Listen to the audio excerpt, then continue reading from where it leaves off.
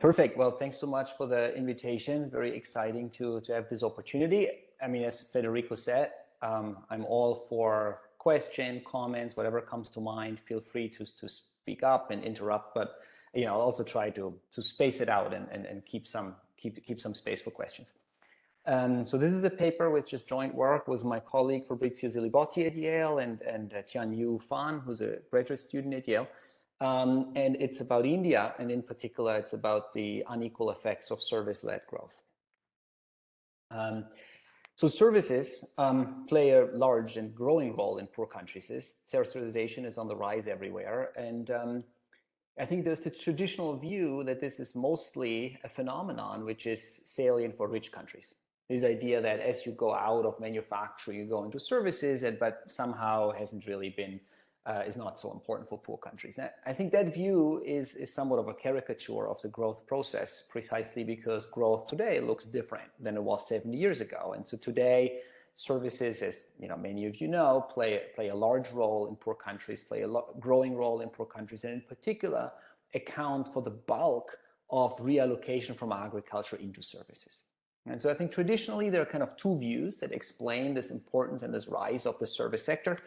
On the one hand, what you see here on the left is this view that service employment or the service sector is really a corollary of economic growth and economic development, whereby productivity growth takes place in other sectors of the economy, incomes rise, and because services are income elastic, as people get richer, they buy more of this stuff. So this is the traditional sort of Baumol view of the service sector. On the right is this alternative view where we think that productivity growth might be happening in the service sector too. And to the extent that that's the case, economic development and economic growth is at least partially service-led. So what we want to do in this paper is we want to focus on this right piece here, this idea that the service sector can experience real productivity growth. And one thing which we're particularly focusing on in this paper is trying to estimate the welfare consequences of this productivity growth. And so in this paper, we're focusing in particular on the implications for inequality, particularly the extent to which these effects of productivity growth in services have heterogeneous effects across both space and the income distribution. So there's two reasons why we think that this link between productivity growth in services and inequality are particularly salient. And these links have to do with two properties of the service sector, which we think are essential. First, a large chunk of services and the type of services which we're going to focus on have a non-tradable component.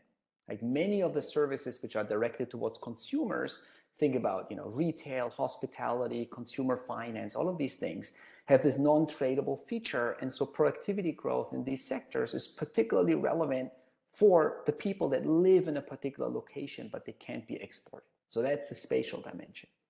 Second, there's this big I think a sort of difference across the income distribution, precisely because if we think that services are luxury goods, where rich people have a higher spending share on these services, that's another force which makes productivity growth in these services particularly important for rich households. And so, what we want to do in this paper is going to try to kind of quantify the extent to which productivity growth in services is real for a country like India, and second, who are the main beneficiaries. So how we're going to do this, we're going to follow this approach of development accounting. So what we're not going to do is we're not going to try to measure productivity growth in services directly. And we don't attempt to do that directly for two reasons. A, as you can anticipate or appreciate, and many of you know from having worked on this yourself, measuring productivity growth is very difficult in services where issues of quality adjustment loom large. Secondly, at least for the case of India, we just don't have service price deflators for the service sector, which are disaggregated at the regional level. So we don't have a price deflator for services for Delhi and one for Mumbai and one for rural areas. And this is obviously the example which we're particularly focused on given the non-tradable nature. So we're going to take a different route. We're going to do an accounting exercise where we have a structural model of economic geography. We're going to use microdata on employment, expenditure, wages, population movements across space. And we're going to use that modeling structure to estimate productivity growth in the service sector between 1987 and 2011, 30 years of Indian growth. And then we're going to ask essentially a simple question. Conceptually, we want to ask, what would India look like if the service sector had not grown since 1987? And who would have lost most and who would have lost very little? So to set the stage, let me show you some data. Right? So we're going to focus on this episode from 1987 to 2011 in India, this kind of a 30-year growth episode. This is, 3 decades which were, incredibly profitable for India. I think income per capita raised by a factor of about 3. And so here on the left, you see the structural transformation in India. And I think, this time series evolution of employment shares, they paint this kind of now pretty familiar picture of economic development, economic growth without industrialization. You see this quite sizable decline in agricultural employment from about 2/3 of the labor force in 1987 to slightly less than half in 2011. You see that the manufacturing industry is basically flat. It's a low share, but more interestingly, it's essentially constant. And then you see this big rise in service employment from about 20% to about 33%. Michael? Yes, please, Mariana. A question. So you said that you're going to ask whether if what would have happened if the service industry would not have increased during this time. But what are you going to compare it to? Because if that would have been the case, it's hard in English. This is conditional timing. Then it would have happened that maybe agriculture wouldn't have decreased so much, or it would have happened that manufacturing would have taken that part, or something like that, right? Exactly. So we're going to, and I'm going to show you exactly that exercise. So what we're going to do is we're going to estimate productivity growth through the lens of the model from in these 3 sectors and different locations from 87 to 2011. And then within that structure, we can ask that counterfactual question, what happened if service growth had not been taken place? And I think exactly as you point out, this changes sectoral reallocation, this changes wages, prices, etc. It has implications for welfare, which is the one which I'm going to focus on, but it also has implications for precisely these patterns of the structural transformation. And one thing which we're going to see exactly is that this decline in agricultural employment would have been far less severe or less stark if the service sector had been constant. So, to give you a number, just in case I don't make it there at the end, right? We would, from what our model suggests is that this decline of agricultural employment by about 16, 17 percentage point, only half would have taken place if productivity in the service sector had not grown. What this exercise does not do is you could think that there might be important linkages across sectors, right? That somehow if productivity growth in services had been low, productivity growth in manufacturing might have also been low or might have been higher. So we're going to take the path of productivity growth in these other sectors as given and only ask what happens if service sector productivity has been flat. For comparison, I'm going to show you these other sectors too, obviously, what would have happened if agriculture had not grown, manufacturing had not grown, etc. Right? So you can see sort of a comparison, both of the welfare effects and for the structural transformation effects. And just a little follow-up, because what would think that if a sector, so if the productivity did not grow, maybe more people would have moved to other sectors, and maybe because of that, the productivity in the other sector would have grown more, right? Absolutely. So there's a learning by doing kind of productivity growth. So totally agree with you. So for the counterfactual exercise, which I'm going to show you, is we're going to rest on a neoclassical model which basically thinks that productivity evolves exogenously. Now, I'm going to be much more precise about this when I show you the model, that the way how we estimate the model, that is totally consistent with the view that maybe productivity depends on the size of the sector, through some learning by doing, agglomeration, directed technological change. So that is totally fine. Once you ask the counterfactual question, I totally agree with you, right? So then we need to take a stand on what happens to the productivity things in other sector. The productivity fundamentals, are they going to be exogenous, are they going to be endogenous? So I'm going to be much more precise about this when I show you the exact exercise. Thank you. Michael? Hi, Carlos, yes. I'm Carlos from the Central Bank of Chile. I wanted to ask you a question. So when we look here at manufacturing, it seems to be stable at 15%. But I wonder if that is hiding major changes in manufacturing. Because I wonder perhaps India was a closed economy in the 70s and 80s. So maybe it started with very inefficient and closed manufacturers. But now these are manufacturers that are open and internationally competitive. So I wonder if that is being hidden in this figure. Good, very good point. So I think both of your comments are definitely true. So what I'm going to show you in our model, there, this time period obviously had substantial productivity growth in manufacturing. So we're going to find when we estimate that there is substantial productivity growth in manufacturing taking place in Chile, in India, probably in Chile too. Our main analysis is going to be a closed economy, but I'm going to show you these numbers. How much did productivity increase in manufacturing and agriculture and services? So there is real growth, and so whether that results from a reallocation of economic activity from less to more productive firms, that's going to be hidden in our methodology. The second thing which we are going to do, precisely because that international component is presumably important for India, we're going to do an extension of our analysis where we do an open economy model. And in particular, it's exactly going to be a version of the model where India can trade both industrial goods and, given the Indian context, and can trade these services, in particular ICT services, exports, call centers, programming services, etc., which seem to be important. And so I'm going to show you a version of our model where India is going to do exactly that, where they're going to be exporting some of these things, in which case, opening up the trade might exactly have those effects which you highlight. Now, as far as Michael? services are, yes. Sorry. One more thing. Sure. Maybe you will develop this idea later, but I mean, from what I understand, you will use this development accounting methodology to back out the productivity evolution of the services sector in different places.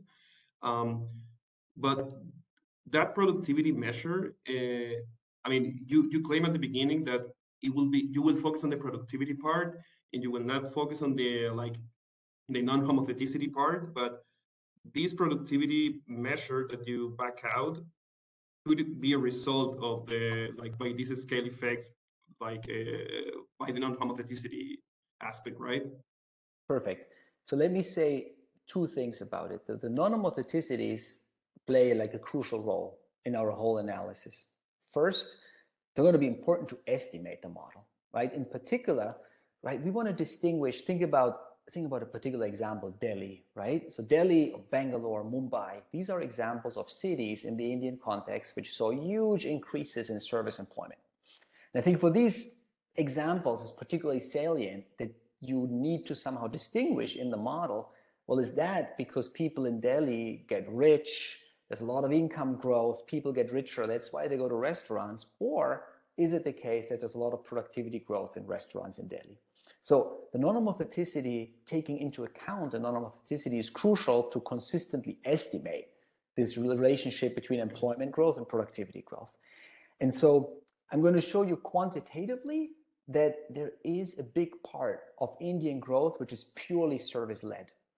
It's kind of the flip side of my answer which I gave to Mariana, that even if there was no productivity growth in services, the service sector had grown.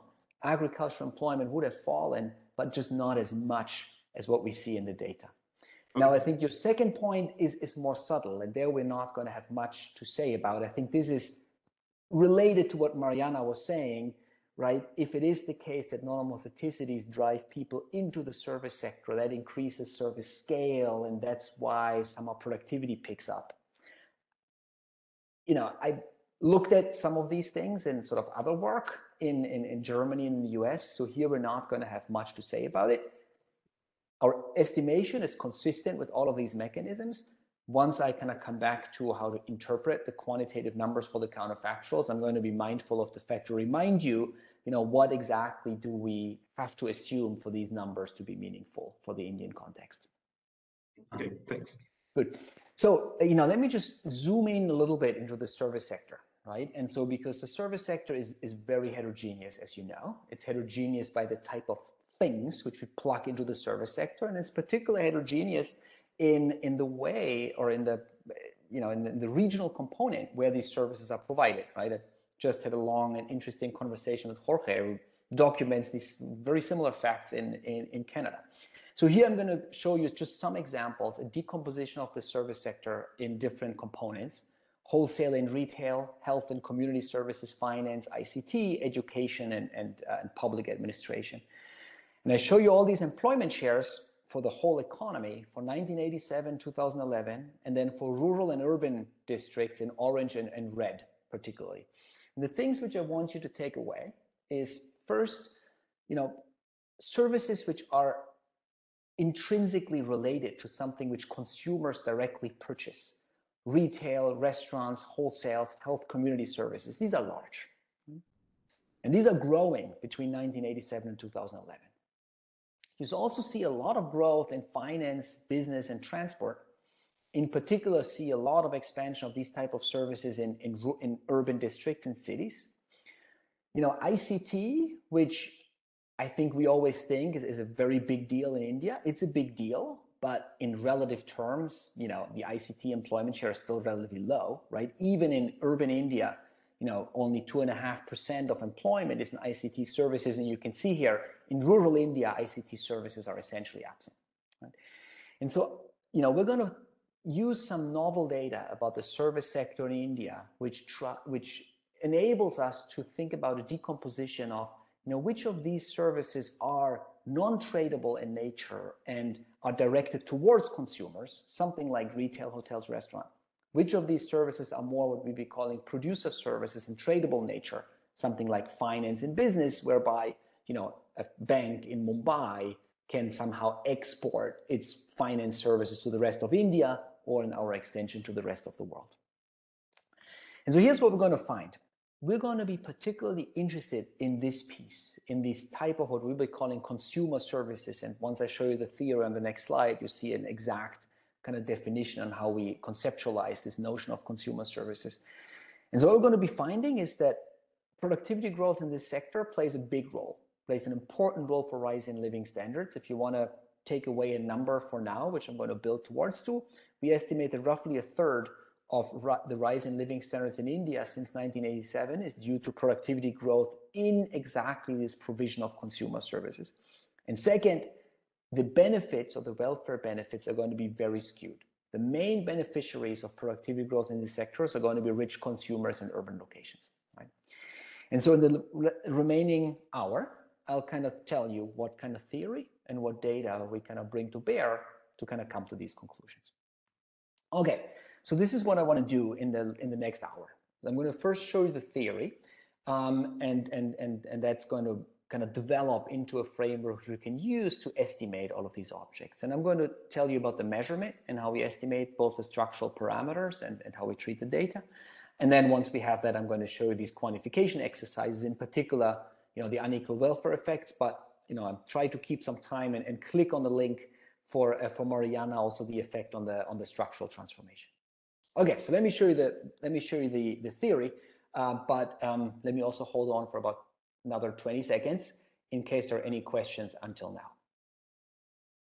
Good. So this is the model which we have in mind. So we're going to think about a model with our regions.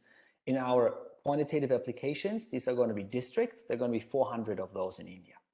So each of those districts is going to have 3 sectors where people can work: agriculture, industry, and consumer services.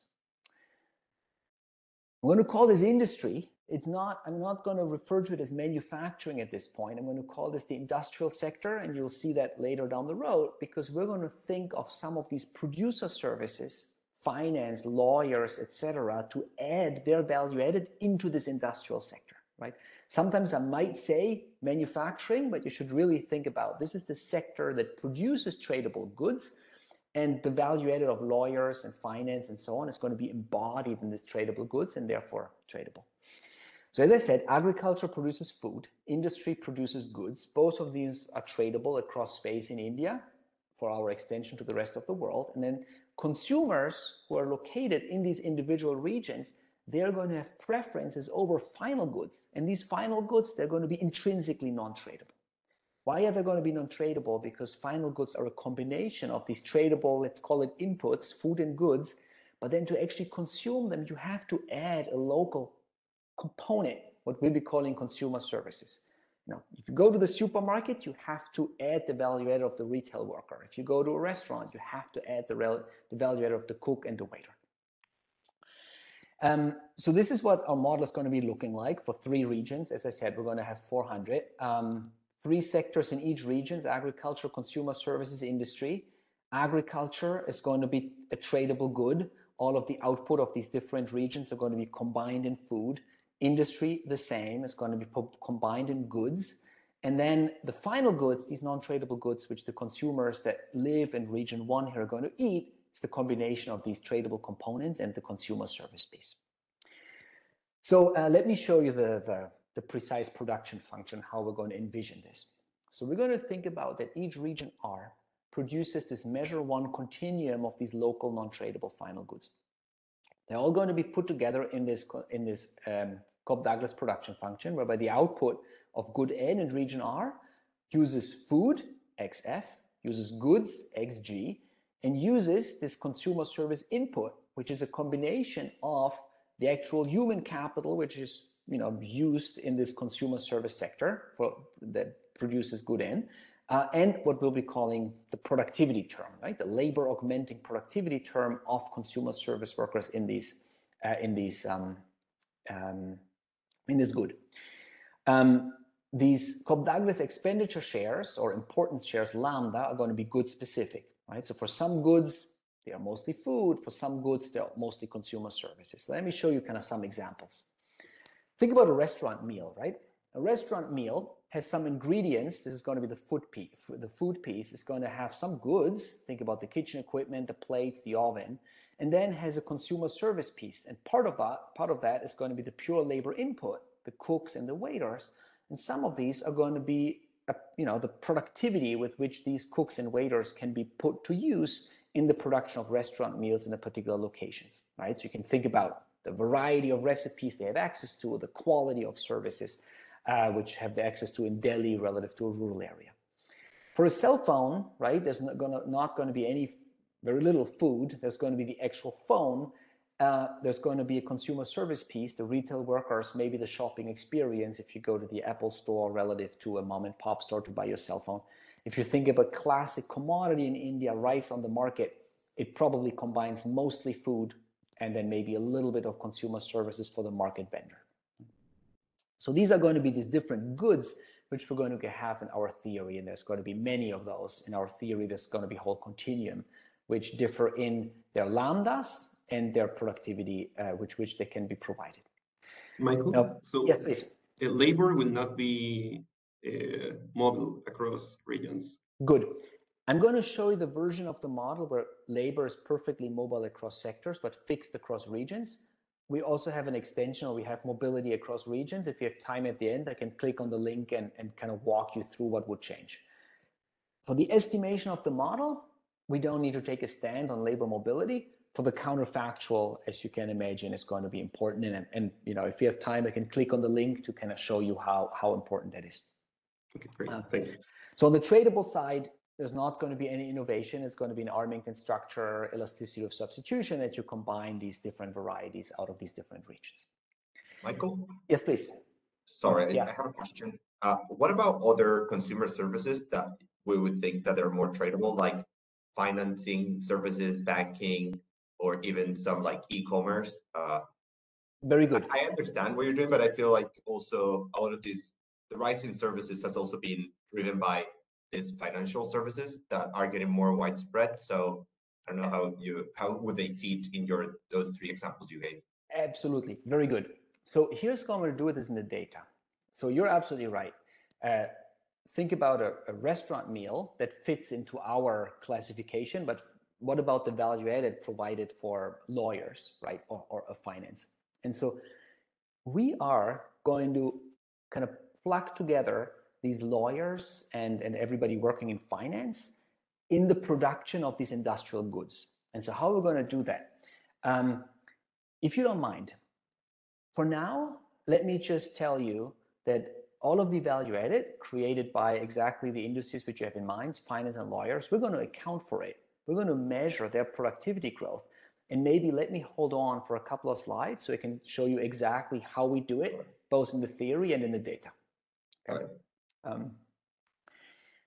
So a key part of our analysis is obviously consumer preferences, precisely because we want to capture the fact that people in Delhi might be buying more of these consumer services simply because they're going to be richer. And so we're going to define our preferences by this indirect utility function in this PIGL class. So this class has been developed by Mühlbauer in the 70s, has been used a lot by Angus Deaton in the 80s, and has been recently popularized again by Timo Boppard and co-authors.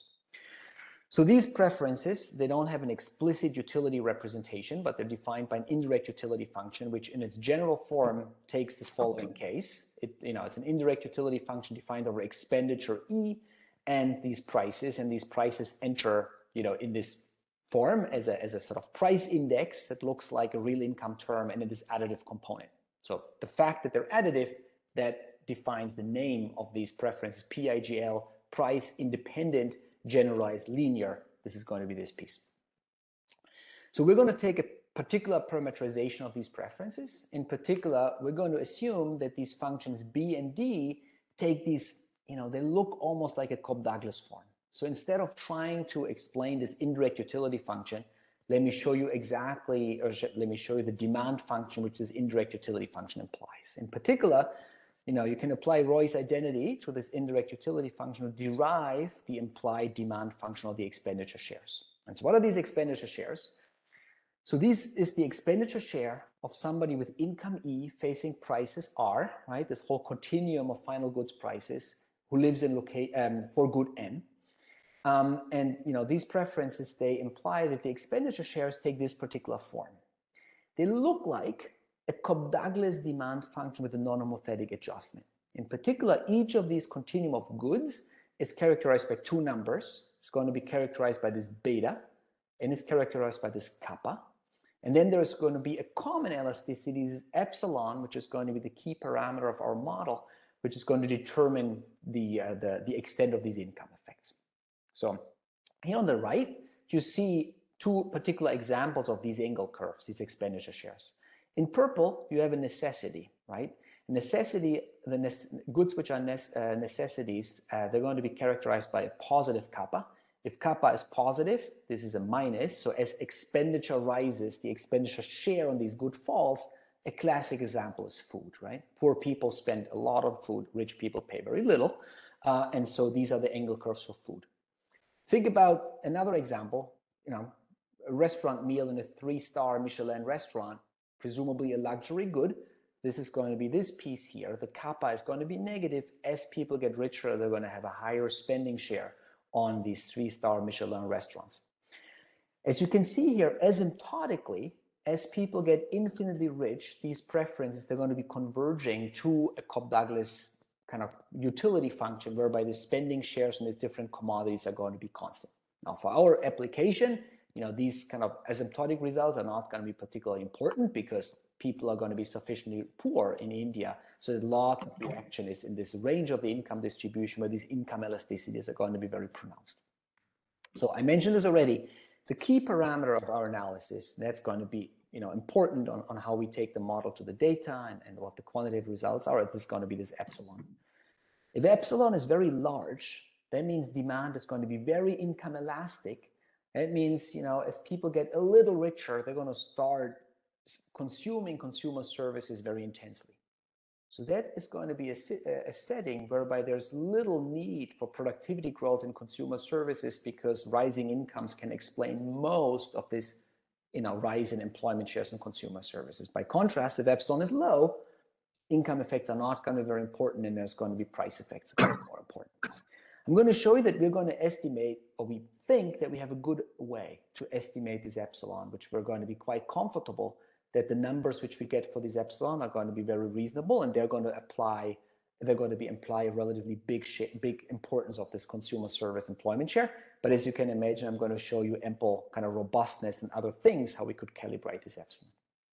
Now, you might wonder, why on earth are these people using these PIGL preferences, which start from this indirect utility, etc.? I'm going to show you that this PIGL demand structure is going to have three important properties which we're going to rely on heavily. In particular, I'm going to show this on the next slide. Even though these preferences are non-homothetic, there is still an aggregation result where we can aggregate all these individual heterogeneous households into something which looks like a representative agent. And so that is going to be very useful to calibrate our model. Second, this is going to be very important, is that this PIGL preferences, in particular the functional form which we adopt, that's the reason why we adopted it, allows us to make a tight link between the demand for the value added of a particular sector and the demand for final expenditure to a particular good.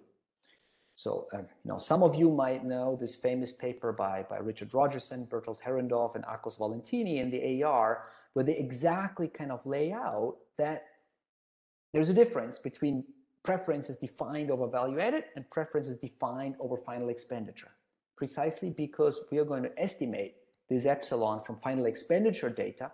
I'm going to show you that in this preference specification, there's a tight mapping between the two. And then third, given our focus on the welfare results, these preferences allow us to define welfare function of the utilitarian household and so on in a tractable way. Now, let me show you these results in like one slide, right? There's going to be more details in the paper, but I think you can get the gist of how these results work in one slide. So far, I told you what the individual demand for final goods look like. And so now we're going to derive the aggregate demand over sectoral value added, right?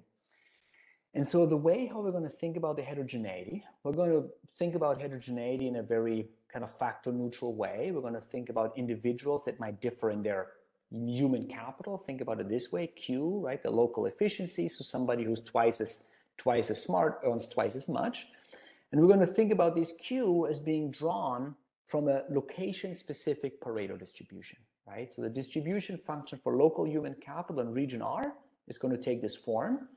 So the skill distribution is going to be identical across space as far as the tail is concerned, but there are going to be differences, an important one, in the average level of human capital across space. That's going to be important. And we're going to measure, empirically, we're going to try to measure these differences in human capital between, say, Delhi and the rural India from the distribution of schooling within each of these locations, right? But for now, for the theory, you can just think about, well, these locations differ in the human capital of the regions of the people that live in those locations. Now, here's what we show in the paper, right? So this is quite a mouthful, so let me kind of walk you through this slowly. What we show in this paper is that the aggregate expenditure share of sectoral value added in region R is going to take this form, where these parameters are going to be appropriately weighted averages of the microparameters. So let me just walk you through these slowly. The aggregate expenditure share for the value added originating in the sector agriculture, in the industrial sector, or in consumer services is going to take this form. As you can see, it's again part of this PIGL or Pigel family, right? In particular, the spending share looks exactly like the spending share for individual final goods. It looks again as if preferences were from a Cobb-Douglas utility function with a non-homothetic adjustment. But these structural parameters, they are weighted averages of the microparameters. So think about this one, the omega S. Omega S, that's the asymptotic value added share of sector S, right? As wages rise or as people get infinitely rich, this last term disappears. So the aggregate demand system for sectoral value added takes this form, is a constant. And what is this omega S? Well, this omega S is exactly equal to this expenditure share weighted average of the asymptotic spending shares of the individual goods for this continuum from 0 to 1. Similarly, for this for this, this normotheticity term omega s, or sorry, nu s. This nu s, again, is an expenditure share weighted average of these homotheticity parameters at the micro level, adjusted for this income distribution, because this is the aggregates, not only at the individual level. Finally, there's going to be this notion of consumer service productivity in region R, this ARCS. That's what we're going to try to measure. And again, this is some appropriately weighted average of these productivity terms in region R for these differential goods, right? So we're going to work with this demand system. We're going to try to estimate that from the microdata, and then we're going to be able to compute these productivity terms for these differential sectors. So some things which I want to highlight. First, I mentioned this already. It's only that these kind of input-output matrix weighted average parameters are omega and nu and productivity matters. And so, whether or not the value added for services or for agriculture is going to be non-homothetic depends exactly on the correlation between the non-homothetic terms at the good level and the sectoral shares. So as a particular example, suppose every good uses consumer services in the same proportions, right? If lambda ns was not a function of n, then it could be that at the individual good level, there's lots of non-homotheticities. We, reallocate spending from agriculture to movie theaters. But if the production of these goods uses consumer service value added in equal proportions, the value added demand system will actually be Cobb-Douglas and will be homothetic, right? So it's the correlation between lambda and kappa which matters for the non-homotheticity of value added. Second, sorry, yes, please. So you basically, like, the impact on the income distribution will come from the impact on regions, right? That would be like the mechanism. So, I mean, have you tried like an alternative specification of the model in which basically you have mobility across regions, but basically you have more specificity of labor to certain sectors, something like that? Absolutely. So that's going to be, I promise many clicks here. I'm going to click on this at the end, but I think you're absolutely right. So we did a version of this model which you think might be more kind of relevant and realistic. We did a version of this model where you have people are high and low skilled. And so you don't have this perfect substitutability assumption, but the high skilled work, particularly in producer services and maybe consumer services, the low skilled work in agriculture, something which we see very clearly in the data. And so we did estimate the model under that setting. And as you can imagine, we're going to find that actually amplifies this effect of consumer service productivity on inequality. And you can already see why, right? Precisely because the service sector is on average more skill intensive, right? So then you don't only have this kind of aggregate productivity shifter, say in Delhi, but labor demand in particular kind of shifts out for the rich in Delhi. I'm going to show you these numbers, how important that is at the end. We did also experiment with differences in inequality across space and time. So in particular, we entertained this hypothesis that maybe what's going on in, say, Delhi is that there's really, lots of income growth at the very, very top, the top 5%, top 1% in Delhi. We didn't find much evidence for that. I'm not saying it's not there. I think just with our microdata, it gets kind of very noisy in the tail out there, right? There's a lot of data. And so, we didn't find really strong evidence for that in our estimation. That's why we took this shape parameter to be the same. And, in the paper, we show some robustness that didn't really seem to matter very much. But I'm going to come back to the specificity of labor, which I think is important. Okay, thanks. And so finally, this is what I've been talking about for the estimation, right? The interesting thing about this aggregate demand system is that epsilon, that structural parameter is the same in the micro demand system for final good and the aggregate demand system for sectoral value added. So that's a structural parameter which is portable and survives both the aggregation from micro to macro and the aggregation from final goods to aggregate sectoral value added. You see here that these omegas and the kappas, that's not going to be the same, right? For most other structural parameters, you can't really go from final expenditure to value added, but for this epsilon, you can. And that's the main parameter which we're going to estimate from the microdata. Good. Last slide on the theory. So once we have this all in place, we can define the equilibrium. And these there's going to be, three types of conditions. There's going to be the local labor market clearing condition for consumer services. It's non-tradable, right? So the income produced in consumer services in region R is going to be equal to the total spending on consumer service in region R. There's going to be the market clearing for tradable goods, which have the usual kind of Armington style structure, right? Where income for, say, agriculture in region R just is the sum of all spending on agricultural goods out of all other regions, subject to some kind of iceberg trade cost, and there's labor market clearing.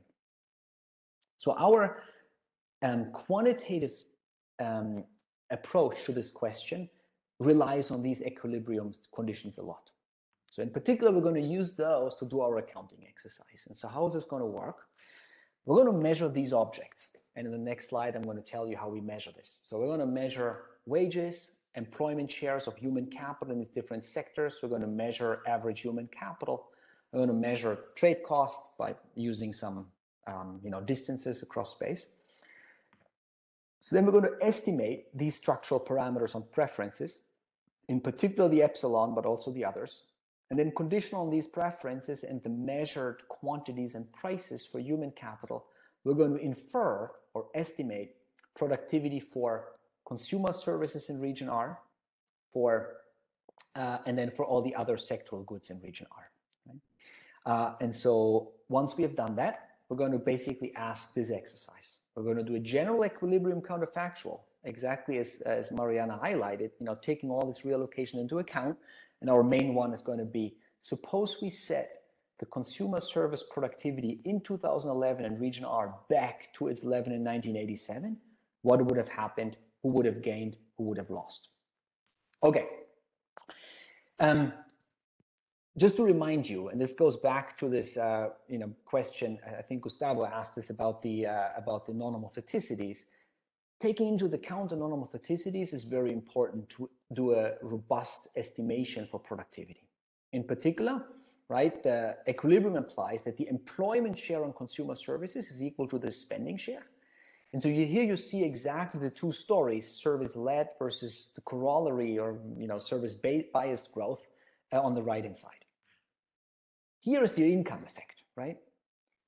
Remember, this nu is going to be negative, right? So as wages rise in a particular location, that means, this piece goes down, given the minus, here's going to be another minus. So as wages rise, the employment share of services goes up. As human capital accumulates in a particular location, consumer service employment goes up because people get richer. As prices for tradable goods fall in a particular location, the demand for consumer services go up because people are richer, right? So these are going to be these income effect channels. The remainder is going to be exactly the service-led piece, right? The high productivity in consumer services, holding wages, human capital, and the price of tradable good constant. A rise in consumer service productivity is going to explain, or is going to, induce a rise in consumer service employment. And so here you see again this epsilon, which is going to be the crucial parameter to modulate the strength of these effects, right? Okay, so let's go to the measurement. So here's going to be the measurement, and here I can go back to to Marco's question about how do you treat waiters versus lawyers and financiers. So our main data set is going to be the NSS National Sample Survey. It's going to be micro survey, 400 districts for both years, 1987, 2011. It allows us to measure earnings, sectoral employment, and schooling to measure this human capital in region R. Second data set which we're going to use a survey on household expenditure. So there we're going to estimate these angle curves, which I showed you on the fourth slide, the extent to which the expenditure share in particular goods declines as people get richer. And from that micro estimation, we're going to be able to pick up this angle elasticity.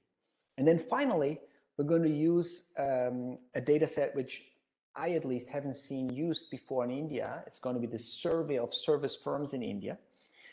And that survey is going to be useful to help us to allocate service workers to the retail sector versus to the producer services or tradable services like finance and lawyers.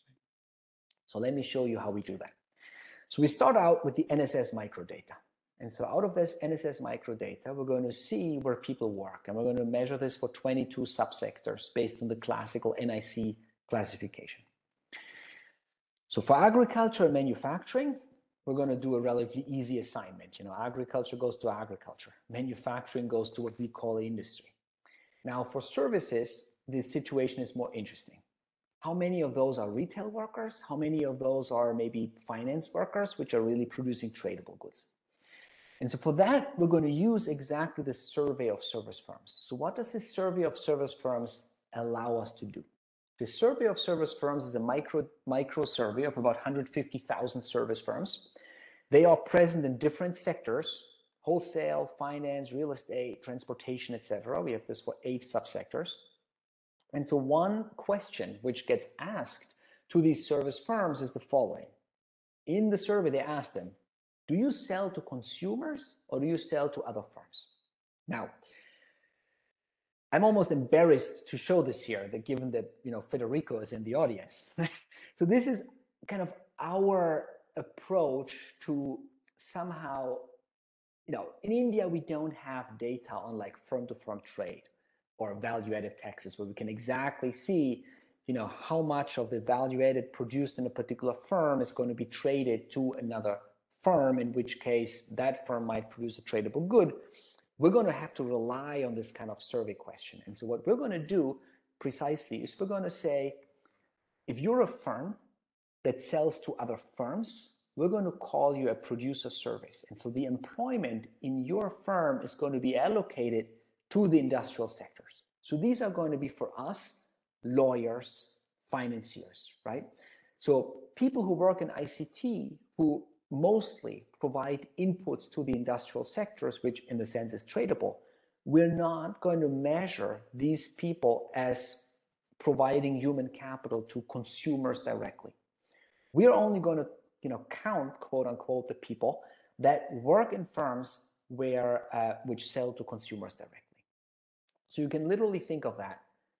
If we had microdata on firm-to-firm trade, there would be no need to do that. We could just directly allocate how much of employment, how much of the value added of employment ends up directly in for consumers in region R, how much of the value added of employment ends up in the allocation or the purchase of value added someplace else. We're going to do it this way. So, you know, given this procedure, when we detail, obviously provide this in much more detail in the paper, this allows us to estimate, you know, how much of employment in all these different subsectors is going to be allocated to consumer services, how much of this is allocated to precisely these tradable producer services.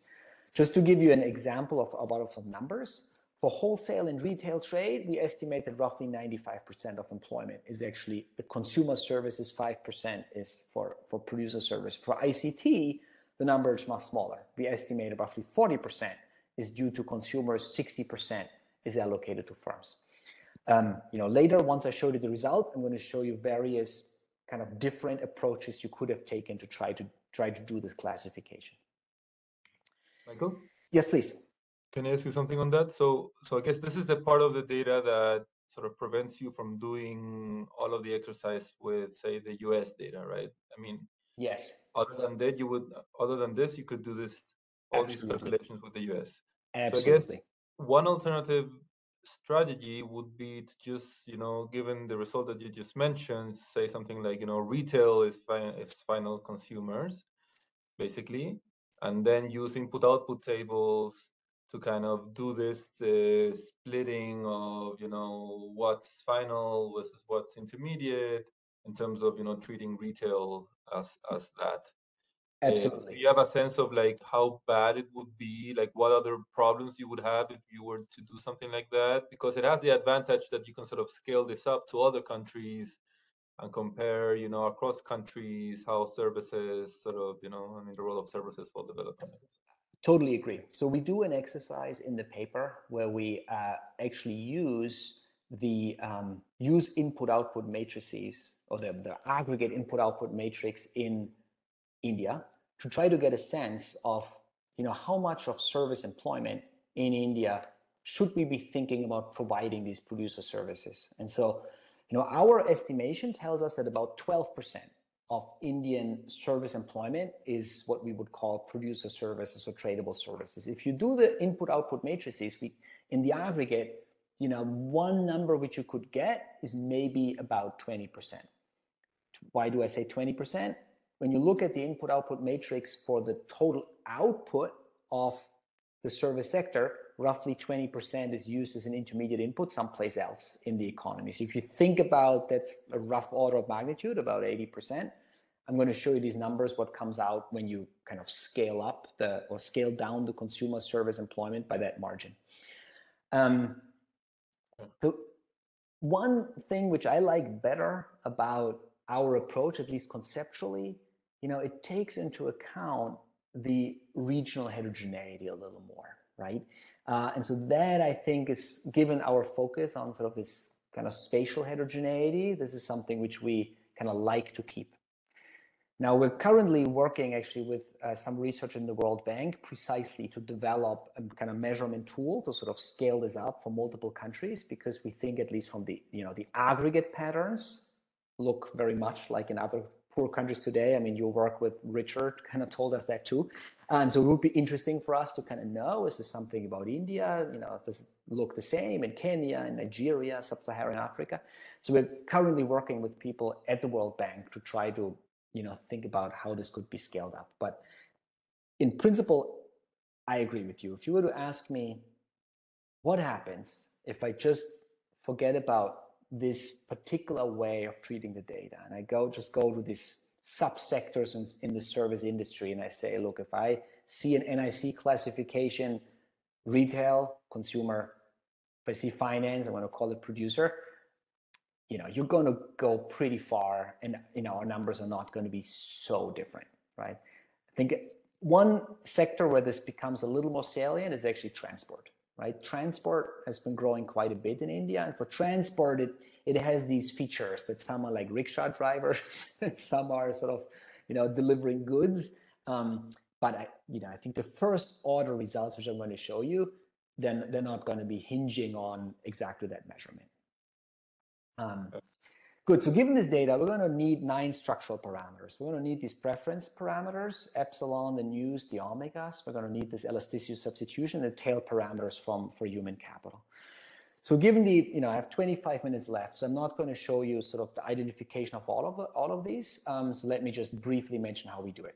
The one thing which I'm going to show you in more detail is this angle elasticity, this epsilon, because that's going to be the important one for the quantitative results. For the skill heterogeneity, given the Pareto distribution, the skill heterogeneity tail is going to be exactly the tail of the local income distribution. We're going to use our microdata on income to try to estimate this tail parameter. For the preference parameters, we're going to do the following. We're going to have these 3 news and the 3 omegas. These are going to be 6 parameters. So 2 of those are going to be implied by homogeneity restriction on preferences. So we need 4 moments to estimate the rest. As we show in the paper, one of them we can normalize without loss of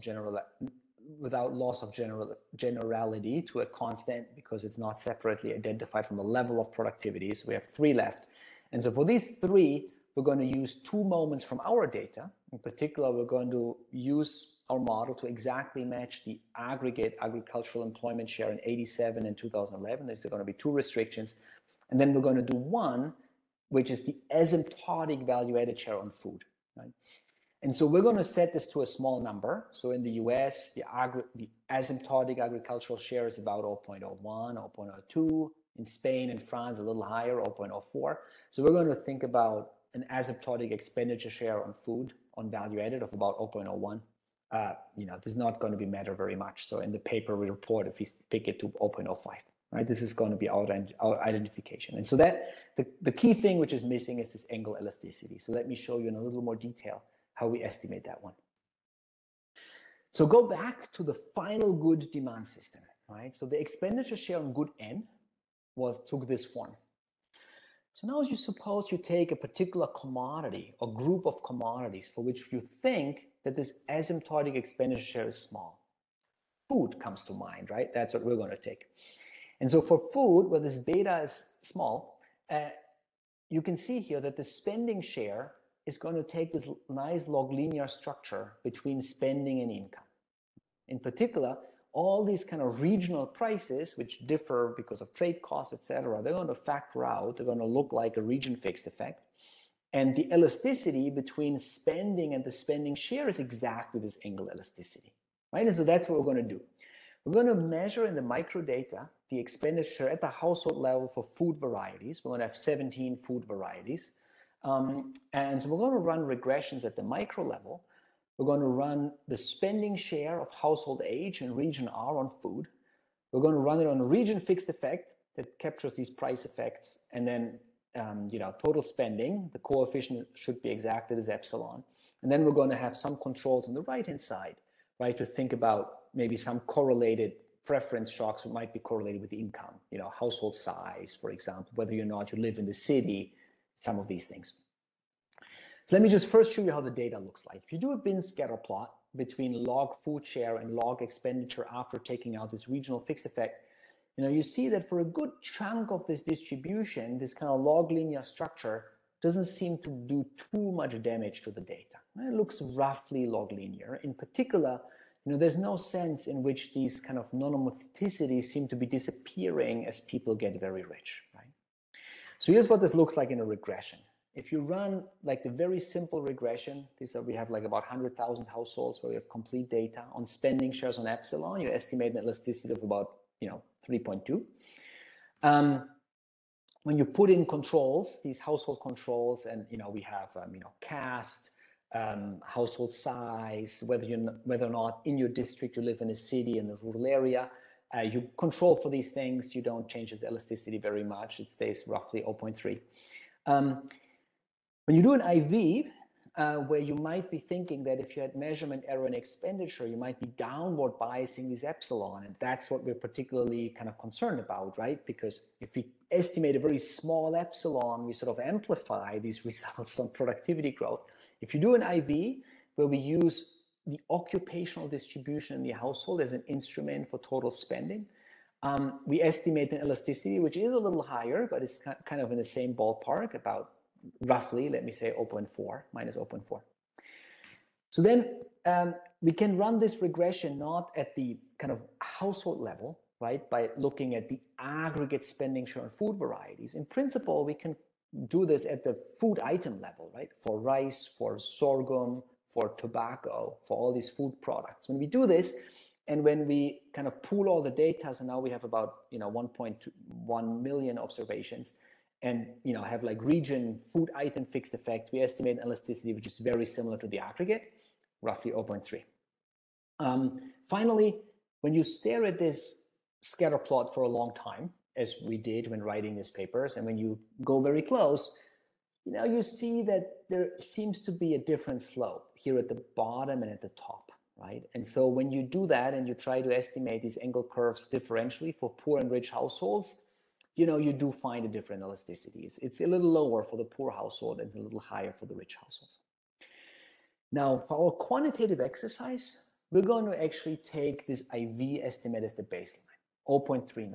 So why do we take the IV estimate at the baseline? And I'll show you different choices for epsilon. We wanted to lean on the conservative side, where we wanted to pick an epsilon which is on the higher end of these estimates.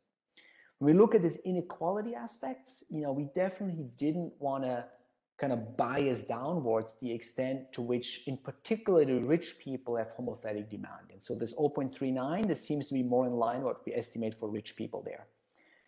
Third, we were kind of concerned that, if you think that poor people get some or lots of their food spending through subsistence work, we might underestimate this elasticity because, as the poor get into the middle class, we see them kind of dropping expenditure. We don't see them dropping their expenditure on food if they might just drop the type of food which they get from subsistence work, which is consistent with this idea that this elasticity is small for poor households. So all the baseline results, which I'm going to show you, is going to have an epsilon of about 3.4. And I'm going to show you some different results based on other calibration strategies at the end. Okay, so now that we have everything in place, we can estimate the model and we can estimate consumer service or sectoral productivity growth or productivity estimates for 1987 and for 2011 across the entire regional distribution in India. Let me just show you first what the spatial distribution and productivity looks like, right? So what you see here is a bin scatter plot of the level of consumer service productivity in region R against the urbanization rate. There's nothing special about the urbanization rate. For us, this is just a way how to order locations, right? And we think of, the urbanization rate, think of this as a measure of economic development. So what I think this analysis kind of here highlights, which I think is important, is that cities, Delhi, Mumbai, Bangalore, they not only have high employment in consumer services because people in these places are rich and educated, but they have high employment in these activities because they're productive in it, right? So there's big discrepancy across space in the consumer service productivity, and cities are particularly good at this. When you look at the aggregate level, when you aggregate these consumer service productivities in these sectors using regional expenditure weights as weights, this is what we get. At the aggregate level, we find agriculture grows at about 2%. The industrial sector, goods, is about 3.5%. Consumer services are about 4.7%. I'm going to show you later, maybe I'm going to show you this now, how this compares to other estimates of consumer service productivity growth. And so let me just click on this. So we validate the model in various dimensions. The one which I'm going to show you, which I think is the most interesting, is suppose you go to aggregate data. I'm going to call this like Groningen, right? From the Groningen database, the economic transformation database. And so this is what this looks like. So when you do it in Groningen and you measure agriculture, consumer services, and manufacturing, this is what you find. You do find, and I think that's kind of important in its own right, even in the aggregate data, you find substantial productivity growth in consumer services. It's a little lower than in our data. In particular, in the aggregate data, the manufacturing industry has, is kind of predicted to have higher productivity growth than we find in our model. So we personally, we spent a lot of time going back and forth. We think, at least for our context, sort of our estimates are in that sense preferable because they're, at least consistent with sort of the micro data, consistent how we treat the micro data and allocate employment. But I'm going to show you an alternative calibration where we don't use the expenditures, these expenditure patterns to estimate this angle elasticity at all, but we pick the angle elasticity such that the implied productivity growth, which comes out of our model, is going to line up with Groningen. And so I'm going to show you these results at the end. They're not going to be very different than the ones which I'm going to show you from the baseline. Okay, so in the last 15 minutes, let me just show you the results, right? The results on inequality and the results on the structural transformation. So here's what we're going to do. So we want to measure this welfare effect of rising CS productivity, and the way we're going to measure it, we're going to measure it as an equivalent variation. So I always have to put the whole sentence here because otherwise I'm not going to be able to say exactly what we do. This is the object which we compute. We ask, by how much could we change an individual's income in 2011 to make them indifferent between the status quo and the situation where, for example, consumer service productivity had not grown at all since 1987. Right? And so this object, what we call omega Q, is implicitly defined by this equation, right? It's going to be an increase or reduction of the total income of a person with human capital Q in 2011 to make him or her indifferent with the allocation in 1987. So a number of, say, 20%, minus 20%, seems you would be happy to give away 20% of your income in 1987 to kind of remain there rather than not to see this, rather than to not see productivity growth between 87 and 87 and 2011. And we're going to compute this object in 3 layers. We're going to look at individual heterogeneity. We're going to look at how does this omega vary across the income distribution, Q. We're going to look at regional welfare by computing utilitarian welfare for each location in India. And then I'm going to give you the aggregate numbers, which we're just going to take to be the populated weighted average of the utilitarian welfare. So let me first show you the inequality. On the left here, you see the individual heterogeneity in this object, in this willingness to pay, right? I'm going to show you this for different quantiles of the Indian income distribution. So this is the 10th, 25, 50, 75, 90, 95, and 99 quantile of the income distribution. And so we compute this object for every person, if you want so, in India, and then we just aggregate this for these different quantiles, which just makes it easy for me to relay these results. And what you see here is that consumer service productivity growth is very pro-rich, right? You know, below the median, the willingness to pay for productivity growth is about, you know, maybe around 18%. For the rich, it's going to be a much bigger number. It's more on the order of magnitude of like 35 and 40%. So, you know, these confidence intervals here is basically we estimate the distribution of these gains using like a bootstrap procedure. I'm not going to talk about this much, so you can focus on kind of the average, right? So the key takeaway, the poor, they don't respond so much to consumer service productivity growth, about 20%. For the rich, this is going to be very important. Why is that the case? It's the case because of two reasons. First, the rich spend a lot of their income on consumer services, and so they're going to be very exposed to these price changes. Second, and I'm going to show you this on the next graph, the rich tend to live in places, namely cities, where productivity growth in consumer services grew a lot, right? If you live in the rural area and you're poor, it's likely that you spend a big share of your budget on agriculture. It's likely that your location didn't experience a lot of growth in consumer service productivity, and because that's a non-tradable good, you're not going to care about this too much. These are going to be these numbers. Here you see this across the urbanization distribution, right? For people who live in the lower four quartiles of the urbanization distribution, you know, their welfare gains, they're going to be roughly comparable to somewhere below the median in the income distribution. If you live in the city, you're almost like a rich person, right? And so this is because many rich people live in cities, but not only. There are some poor people in cities, and those people, the poor people in cities, they actually do benefit a lot from this consumer service productivity growth. Now, to put this into perspective, this is what agriculture and industry looks like, right? For agriculture, you see, for a big chunk of the population, you know, for 75% of the Indian population, agriculture really accounts for the bulk of the rising living standards, right?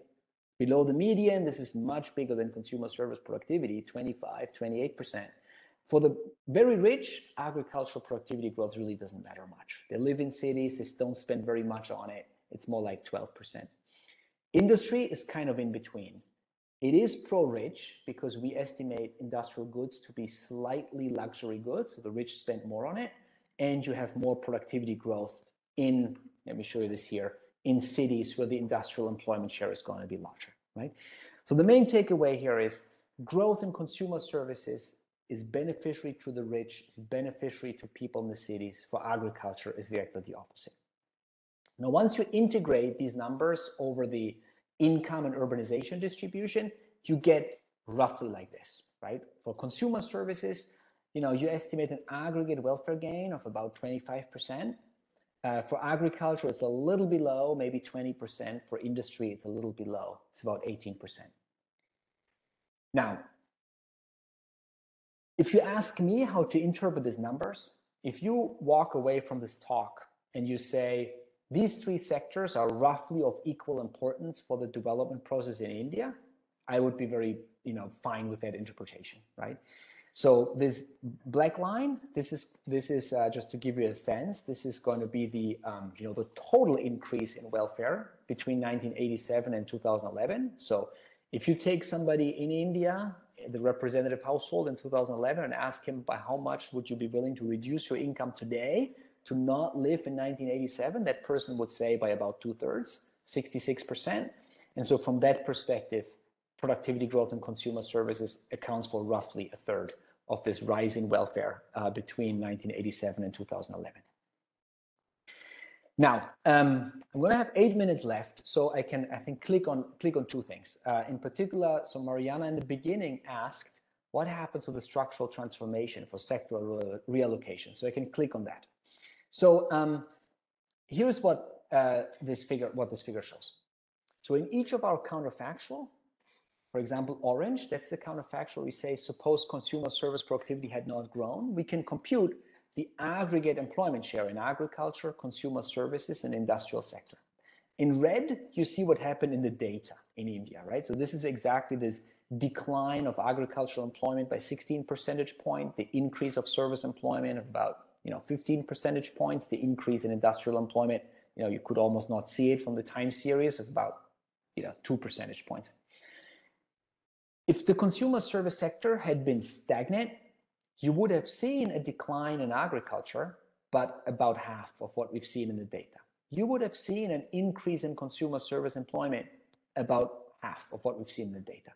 So this is the part in which income effects and other substitution elasticities are real, right? Even if there was no productivity growth, sure, India's richer today, people leave agriculture. Where do they go? They do go into consumer services. But to explain the fact in the data that agricultural employment declines a lot and industrial and service employment increases very, very much, it seems that this kind of productivity growth in consumer services is really important. So that's the sense in which, this consumer service productivity growth is important for welfare and is important for the structural transformation. Now, I also promised you a bunch of robustness results. Let me just click on this one. And maybe let me highlight, I think Gustavo asked this about skill specificity, right? I think this is interesting. So what we do there, you can imagine what we do. We're going to have a low and high skill CES. We're going to have an elasticity of substitution of about 1.5. And in particular, we're going to estimate the extent to which some sectors, like the consumer service sector or lawyers, etc., use more high-skilled work than low-skilled work. So in the paper, we show that we can still identify, the model perfectly, so that, or we can rationalize the data kind of perfectly. So in that sense, the conceptual strategy is exactly the same as what I showed you. What you see here, these are the baseline numbers. I have this here by urbanization. So the baseline numbers were the welfare effect for consumer services and by urbanization was about 17% in rural districts, 41% in cities. Once you allow for this imperfect substitutability, if anything, you increase the spread. And the reason, as you can imagine, is, people with a lot of human capital that live in cities. Those sectors, consumer services, they use high-skilled people intensely because in the data we see many of those work there. Once if this productivity growth hadn't happened, that's particularly bad for cities, we have a lot of it, and it's particularly bad for high-skilled people that happen to also live in cities. And so, that increases this spread. Now, we also do some exercises for how we do the measurement. In particular, if we, for example, allocate the entirety of the ICT sector and the entirety of business sector to what we call kind of producer services. So basically, we're going to say, no lawyer is a divorce lawyer that caters to consumers. Everybody's a corporate lawyer and is tradable. As you can imagine, that reduces the role for consumer services because, we just don't count a bunch of employment, but these numbers are still big. So even if you put everything in finance and everything in ICT out of the consumer service sector, you're still going to have a 20% welfare gain in consumer services. And, we do the open economy. And so, what you should be seeing from these numbers is the order of magnitude that the aggregate consumer service effect is on the order of magnitude between 20 and 26% willingness to pay. That this is much higher for urban and for rural district. That is going to be consistent across all of these measurements, right? This one is interesting. As we kind of move away, lawyers and employment and finance, away from the consumer service sector, you do take away some of these gains in cities. And I think that reflects the fact in my very first slide, right? I showed you this kind of red bars of the increase of consumers of employment in ICT and for finance, which mainly took place in cities. This is exactly the difference between, say, 40% and 25%. Okay, I have, yes. Sorry, just one small question. So maybe this is a little bit beyond, but I just wanted to see your sort of impression of what's going on in terms of these productivity services. Is it more like technological features that they're sort of improving the technology in these services? So is it maybe reforms, government reforms are improving maybe the allocative efficiency of them, sort of more reallocation that makes them sort of better, or what's sort of behind it? I think it's both. I think sort of maybe an example in the Indian context, which would be technological in nature, is, suppose changes in, say, logistics make it easier to have like a big supermarket rather than kind of many moms and pop stores. Right? So this would, in the data, kind of show up, presumably, right, that more people work in the retail sector because now you can work in the supermarket, wages go up, people work there. Our model, and I think our conceptually, we would say, sure, that is what productivity in retail looks like.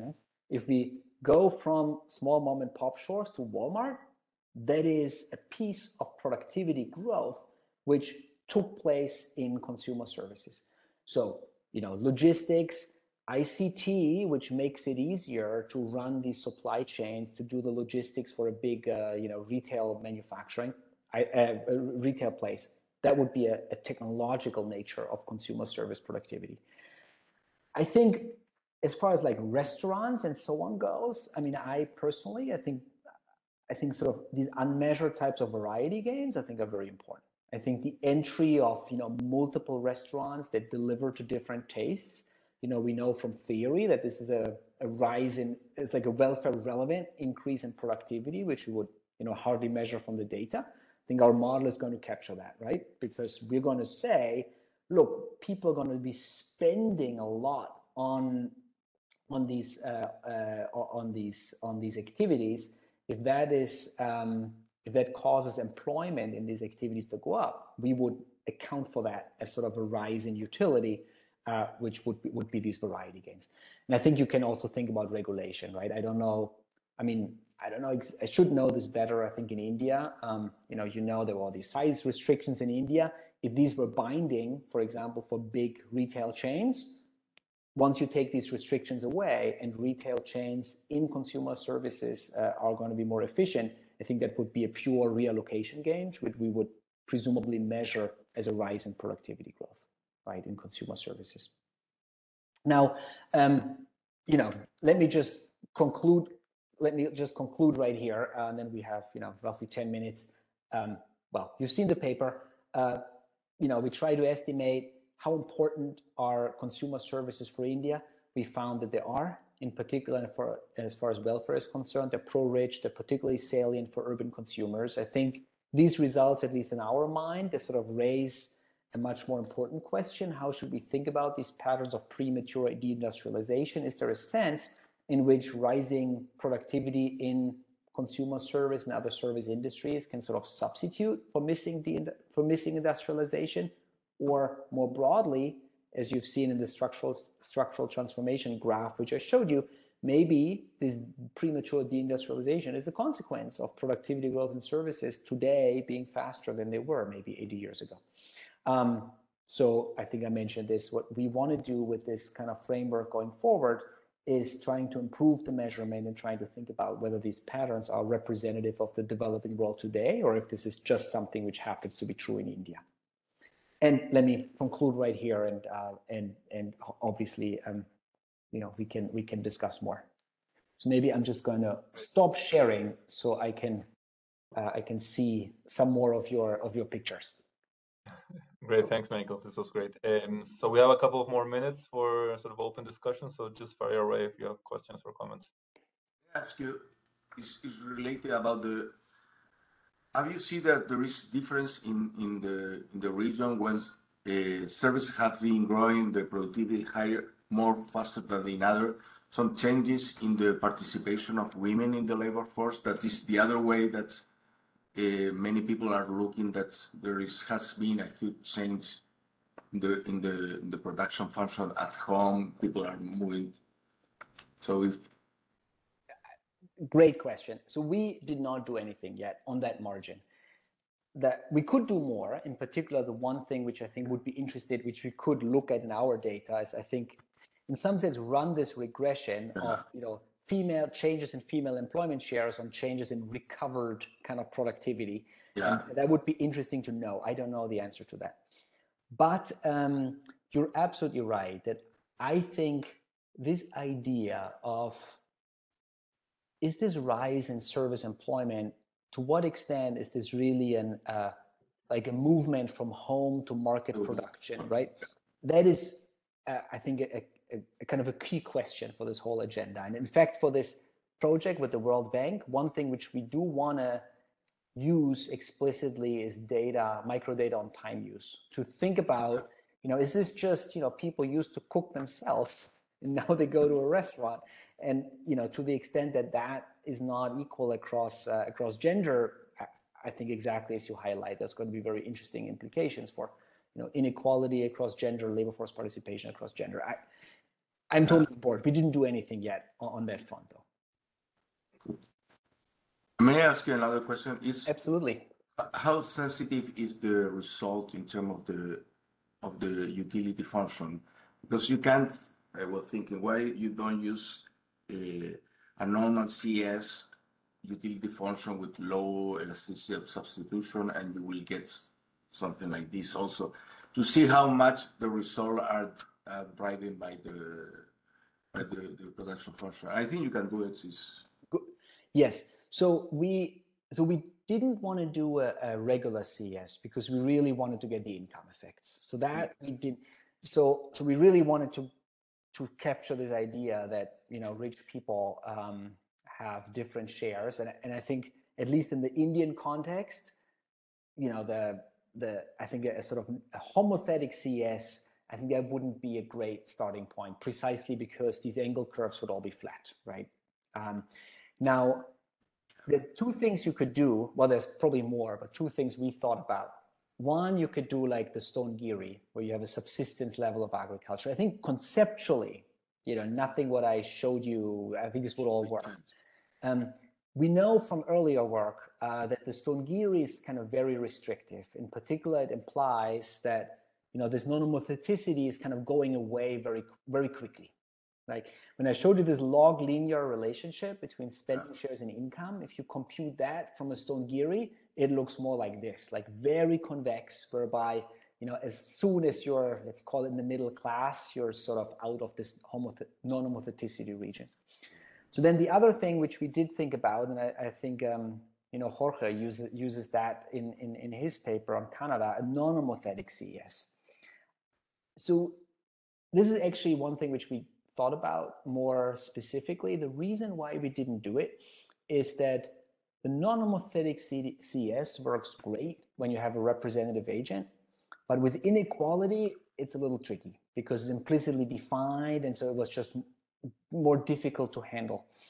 Now, one thing which we do in the paper is that, given our estimation, we can compute the elasticity of substitution and the spending elasticities, how they vary across the income distribution. And there, at least, they look roughly in line with what other people report. So, for example, the Komin, Mestieri, Lashkari paper, they report these objects for different countries. They didn't report India. I should have asked them maybe, but they did it for Tanzania and many other countries. And so we're, the implied elasticity of substitution are sort of in the ballpark. That lends me to believe that if I were to take the non-homothetic CES and estimate it to the same data, the numbers wouldn't be so different. But this is just a guesstimate, so we didn't implement that because it was sort of difficult with this, with the heterogeneity. Well, I had another question with regards to the estimation of the epsilon that you showed us. So I knew you had like this robustness checks section that we didn't get to. So I was wondering, because there's some work in how this elasticity changes when you control for key demographic things such as age. So for instance, like India has changed considerably in the period that you are, and there's also significant heterogeneity that can have an impact on your estimate. So I don't know if you guys in the paper have explored that specification and how that affects the epsilon and therefore the rest of the results? Very good. I think actually I don't know the result, how important it is, because in our baseline specification, the thing we always control for is age and household size, because it's a household level. So, but you're right. It would be interesting to know what happens if you don't do it, if these elasticities look very different. My hunch is that probably, household size kind of absorbs a bunch of that variation, but I don't know the answer to the question. So I'm not sure what happens there. We found, at least for this angle curves for food, when I showed you these estimates, we didn't really find that elasticity is very sensitive to whether or not you control for other demographics. And now the R square changes a lot, right? I mean, once you kind of control for where they live, subsistence and non-subsistence, but that income elasticity, that was relatively insensitive to the controls which we considered, at least. I see. But we didn't do I think we never really run it without the age. We always put sort of age of the household head and how many people are in the household on the right hand side. All right, thank you. Sure.